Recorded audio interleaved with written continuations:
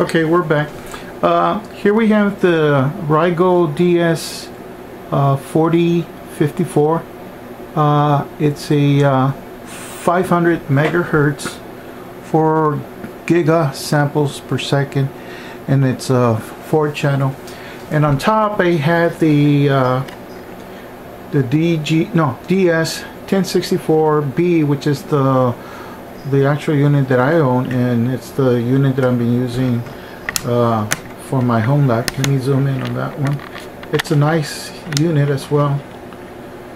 Okay, and it's sitting on top of the 4054.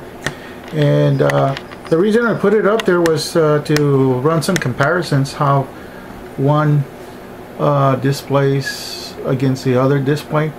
And as you can see, the 4054, the new Rigol, is actually a pretty beefy piece of equipment. It's kind of big, so I guess you can say you're getting your money's worth. The screen, I believe, is a 9-inch diagonal screen, and it has a much higher resolution. I think it's 800 by 480.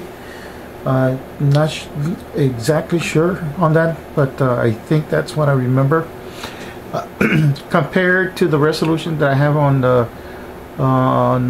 the smaller scope, the 4000 has much more resolution, so you don't get this I guess what I would call digitization of the signal. In other words, instead of seeing a real smooth sine wave, you'll see like little jagged edges as you expand on the waveform.